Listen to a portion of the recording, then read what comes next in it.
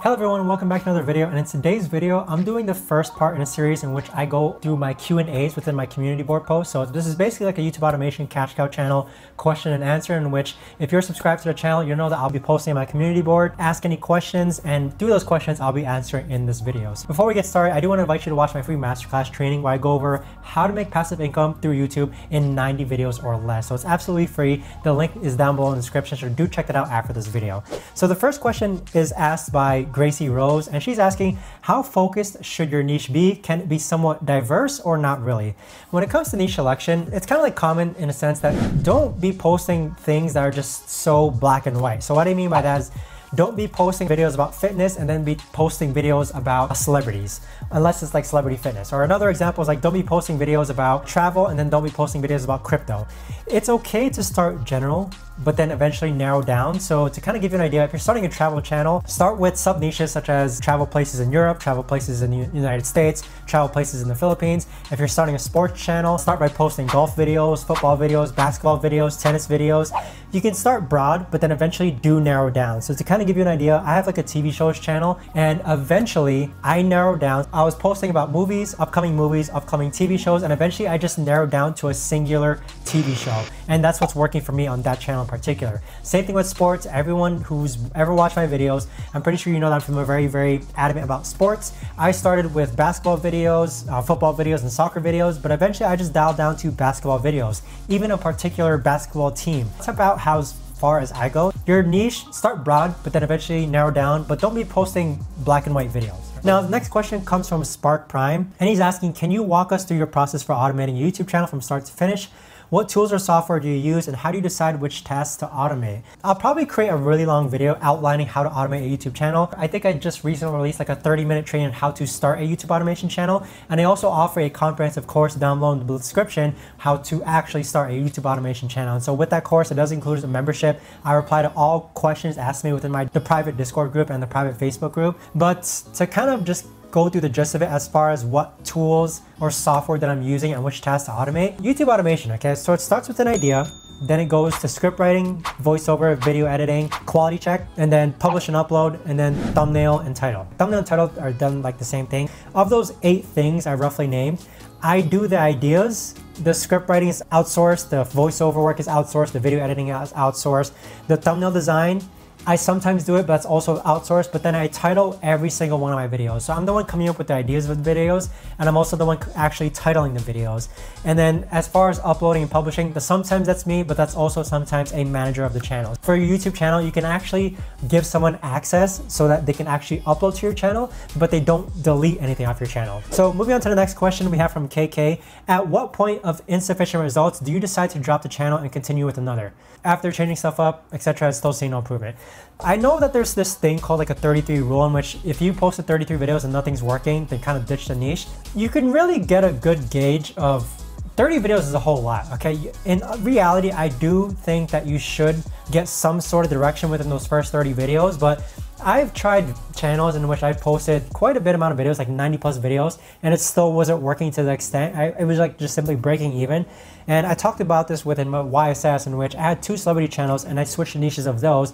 Just because it's been quite some time and they weren't making much money, you kind of have to follow your inner gut feeling, okay? If you really know your niche well, if you know that you're coming up with good topics, good ideas, good thumbnails and titles, good content, then just strive through and continue posting, because eventually one of them is going to work. If you're achieving good metrics, eventually something will work. But as far as like actually giving up on a channel, I wouldn't say that I necessarily ever gave up on a channel. I did switch niches. Then that normally just comes from that innate feeling of saying, I'm not really passionate about this niche. I don't really know this niche. I don't even like this niche. I only went in it just because I saw another channel doing it as well. So that's when I decided to make the decision of actually switching niches and such. There's no hard number. I wish I can give you a hard number, but let's move on to the next question. Isaac XYZ is asking, what is the best practice to do to not run to demonetization later down the road?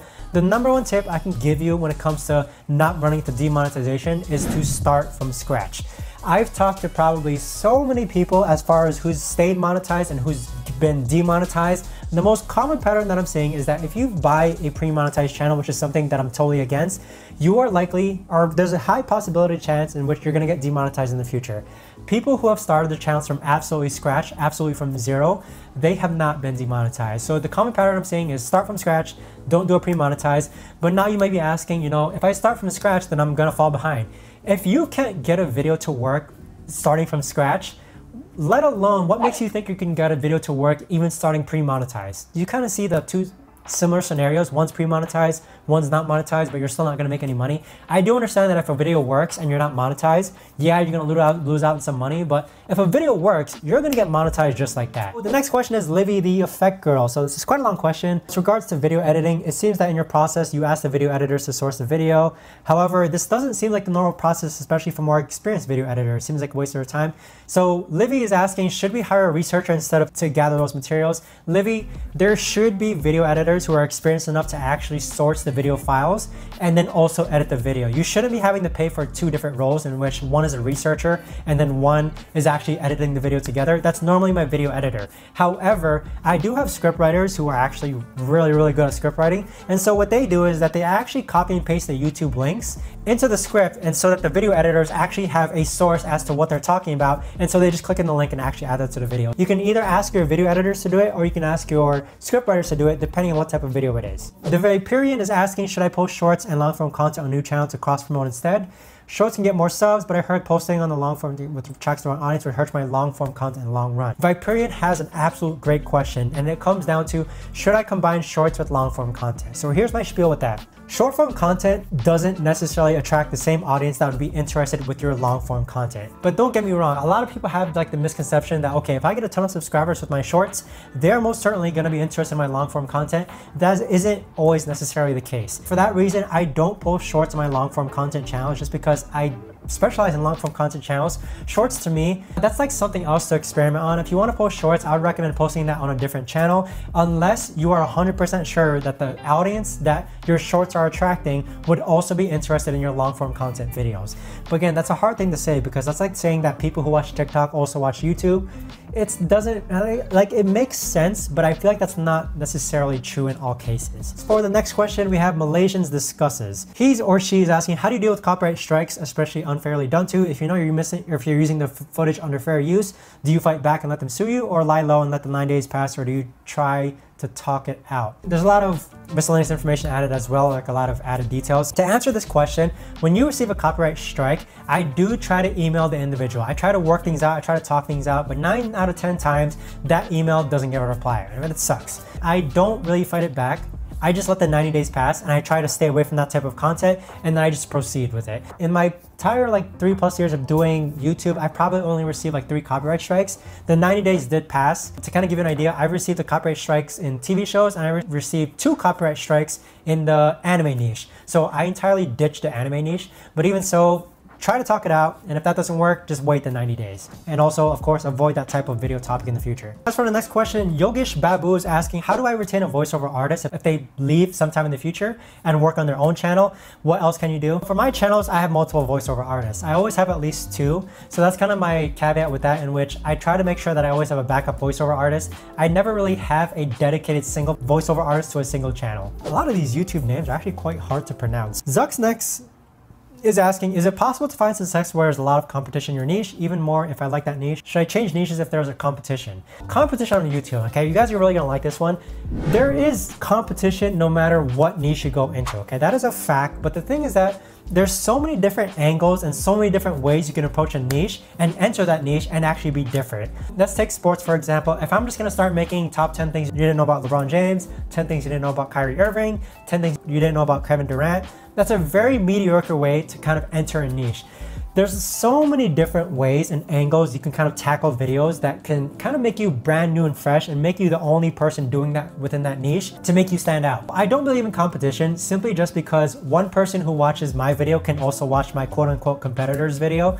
It all just makes sense. Well, one person is not just designated to watching a single video. We all watch multiple videos, right? So don't be worried too much about competition. I would much rather you worry about, do you know the niche well enough? And if so, go into it. Go into it. If you know how to lose weight, go into that niche. If you know sports so well, go into it. If you know how to make money online, go into that niche, because trust me, there's always going to be competition. Don't let that draw that back from you. And at the same time, just try and think of a different angle of videos to kind of introduce to that audience though. So it's like selling a product. You know, there's so many different types of vacuum cleaners, for example, but sometimes there's something so unique about that vacuum cleaner that even though they're selling such an old product, they make it new, they make it different, they make it fresh, and that's how they stick out. Moving on to the next question, we have NFT Fantastic who's asking, how do you build an A-player team where they only work with you exclusively? To answer this question, it's SOPs. So SOPs are standards of operating procedures, and I do provide this within my YSS community. Basically like a step-by-step guideline on how things should be done. So I have SOPs for my scriptwriters.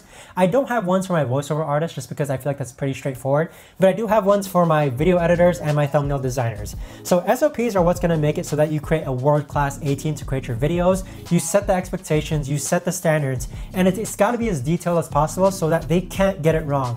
The idea behind an SOP is that if someone else reads that SOP, they will also know how to do the job. Moving on to the next question, we have a question from JumpNet. He or she wants to know how to initially take off on YouTube. I don't recommend ads. Then again, I'm biased because I've never used ads. Everything I do is completely organic.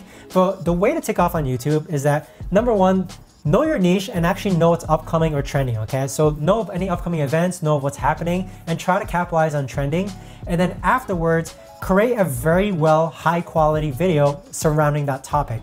I feel like at this point in the stage of how much experience I've had with YouTube, if I just know the niche well enough and I'm keeping up with whatever's up to date within that niche, I'm so confident that I can post a video and have it get like over 1,000 views just because I know the niche that well. So that's how well you should know your niche, and that's how you initially take off on YouTube. Now, I'm not saying you can get your first video to go viral, although it can happen, but at least you won't be posting videos that get a big whopping 0 views, right? As for the next question, we have one from Tay, and he or she's asking, what makes an intro engaging? The intro actually doesn't start within the video, it starts with your title and thumbnail, okay? And so what I mean by this is that if someone sees your title and sees your thumbnail, you better deliver what your title and thumbnail are talking about within the first 10 seconds of your video. That is the #1 key thing I can give to you when it comes to your intro. If you clickbait too hard, yeah, you might get a 20% click-through rate, but if people are clicking off within the first 10 seconds, what's the point, you know? You're really good at click-through rate, so now let's kind of tie the actual video intro to actually what's being said you are going to deliver within your title and thumbnail. So ways to do it, short and sweet intro, deliver what you're talking about within your title and thumbnail. Try to include a lot of typography, animations, a lot of clip transitions. Another way that'll work is that you can actually include an original clip with audio to kind of introduce the video if that clip is funny or engaging. A lot of different ways you can kind of approach it. The overall thing is that just make sure that what you're talking about in your title and thumbnail is actually being delivered in your intro. Now, moving to the next question we have from Kenny Taylor Golf. He or she is asking how to make videos yourself for free that are easy. All the celebrity and sports and movie clips seem hard and might get copyrighted. To make the videos for free, it sounds redundant, but obviously just do it yourself. There's some AI software out there, I think it's called like Pictory, but I'd rather use more meaningful and actually familiar pieces of engagement, such as clips from actual sports and celebrities. I don't recommend stock footage just because, you know, if I'm watching a video about a random person versus I'm watching a video about LeBron James playing basketball, imagine that person on the stock footage is playing basketball. Who am I going to be more engaged to? The stock footage clip playing basketball or LeBron James playing basketball? To make your videos for free, you do gotta kind of like grunt work the work out. When I first started, I was making these videos by myself. I was compiling a ton of clips together. But as far as getting copyrighted claims for like using images or footage off of other celebrities or sports plays or something, that's not always gonna happen, okay? You just use short segments, cut it up, don't use original audio, or if anything, use very small segments of original audio, then just compile that together, add your original script and voiceover, and then call it a video. Don't be too worried about getting copyrighted. Just because copyright claims are not the bad thing, copyright strikes are much worse. Copyright claims, you simply just, I'll tell you how to fix it. So if you get a copyright claim of like the first minute of your video, what I'll do is I'll actually add images or basically sprinkle images throughout that first minute so that it kind of breaks the video footage into like different smaller segments. That's how I bypass copyright claims whenever I receive them. That's all I have for this video. If you enjoyed this Q&A video, do comment down below and do stay subscribed for when I do release my next Q&A session within my community board. Thanks so much for watching and I'll see you all in the next video.